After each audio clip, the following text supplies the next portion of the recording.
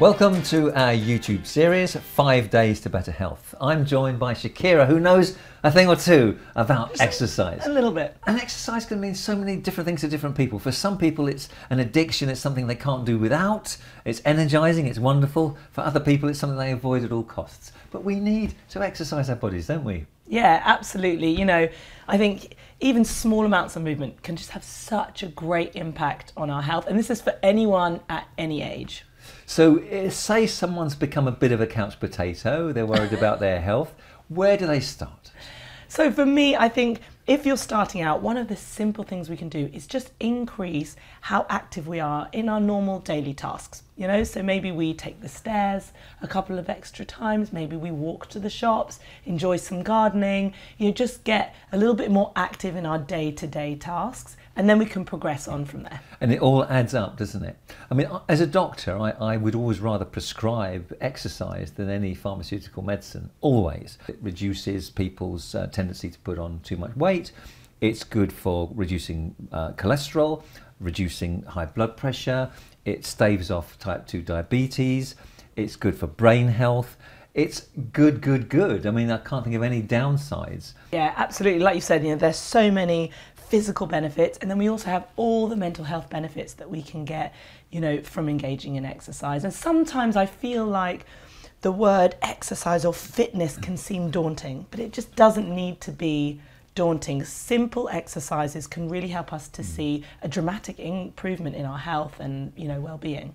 And contrary to popular belief, exercise doesn't use up all your energy, it actually creates energy, doesn't it? Yeah, exactly. As you've said, you know, by engaging in exercise, we're actually going to have a chemical process in the body that helps us to get more energy. And, you know, so many things are interconnected. When we're looking at things like posture or strength or mobility, they all impact each other. And if we can work on something just as simple as correcting our posture, we're going to be able to actually build strength and, you know, balance better and reduce that risk of falling. You know, if we were to say, can anybody exercise? What about people who are disabled, people less able?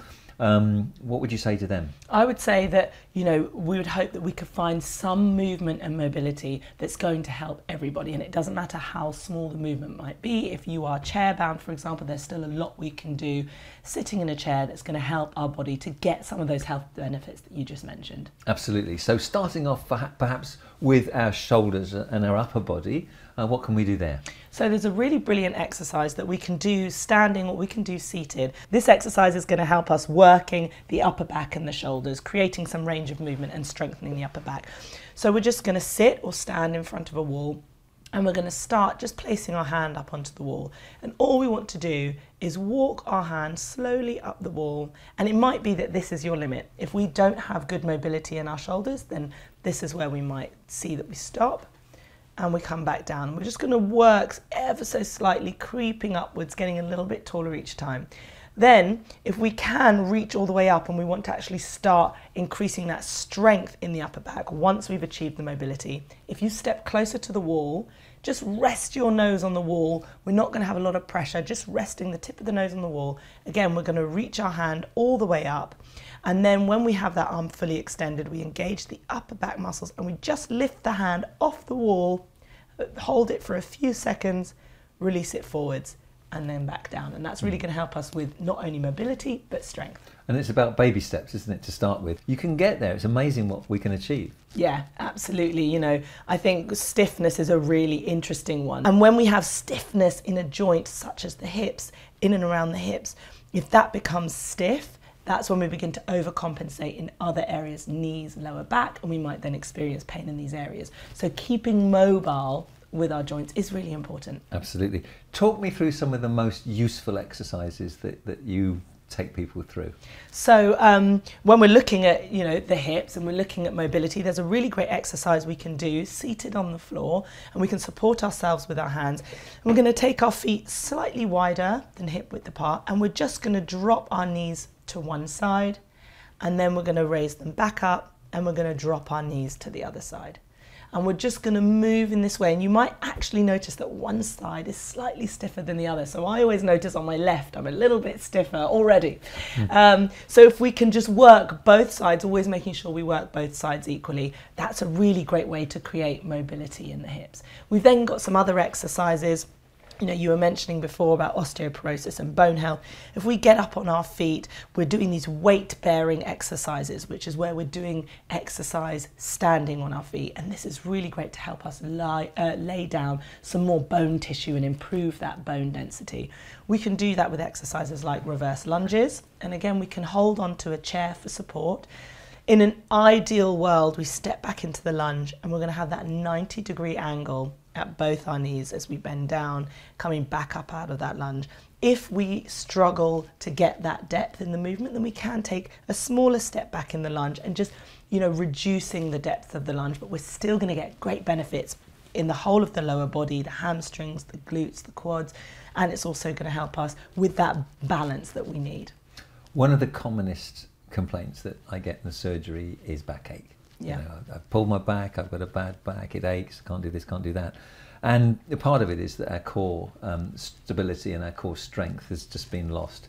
And many of us would think, you know, we'll do sit-ups, but we don't see our spine as a tent pole with muscles on both sides. We only see ourselves as doing sit-ups. Yeah. And so our back muscles become weaker, but they should be equally strong. Yeah, absolutely. You know, you've just hit the nail on the head with that one. The core is so much more than just our abdominal muscles, and we've got some really key core stabilizing muscles. You know, the glutes are really important. We want to work our lower back muscles, making sure that we have that complete spinal stability. So it's absolutely crucial. There's some great exercises like the bird dog exercise, which is brilliant for working the entire core and getting that stability.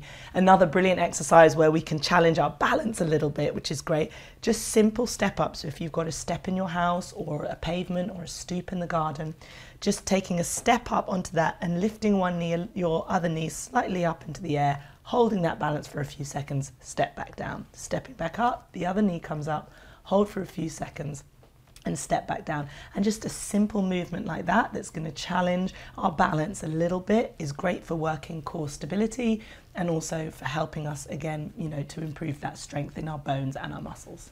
And I guess it's important to look at aerobic type exercise as well as the anaerobic core muscle strength and joints. Yeah. So everything together. Yeah, absolutely. And that step up exercise we just mentioned does exactly that. So we really are looking at whole body health, you know, that as you've just mentioned, you know, we're looking at strength, we're looking at cardiovascular fitness, we want to look at balance, posture. And, you know, it can sound like a lot, but these simple exercises that we've mentioned today, they can do all of that just in these simple movements. And for people getting older, a bit longer in the tooth, resistance exercise is even more important because you lose so much muscle mass as the days go by. And actually a bit of resistance exercise is good to stop sarcopenia occurring, which is where the muscles become less strong, more fibrous, less muscle mass. Yeah, absolutely. I mean, maintaining our muscle mass as we age is crucial for so many functions. You know, it can help to improve our metabolism. We know that the more lean muscle mass we have, the more efficient our metabolism is going to function. So, you know, it's really important that we do that. Resistance-based exercises don't have to mean weights. If you are new to resistance training, exercises like the lunge that we've just mentioned, really great resistance exercise that doesn't use weights, and progressing to weights when we're ready. We do need to be mindful of something called progressive overload, which is where we continue to challenge our body. So the human body is really clever, as you well know, and it will always try to achieve a task with the minimum amount of energy expenditure. So we can do 10 lunges and the next week we do 10 lunges, and if we only ever do that, our body learns to do that quite easily and we won't progress. In order to see that progression with our fitness and our health, we need to slowly challenge the body a little bit. Absolutely. So our top tips for our audience today would be exercise is important for our health and should be practiced regularly. Yeah, absolutely. I would say we want to be looking at improving our posture. We want to be working with mobility and movement of of any kind. You know, I know that the current recommendation is 150 minutes of exercise a week, but even if you just manage 5-10 minutes a day, any exercise is better than no exercise. Absolutely. There you go, you heard it from Shakira. Exercise every day keeps the doctor away. Shakira.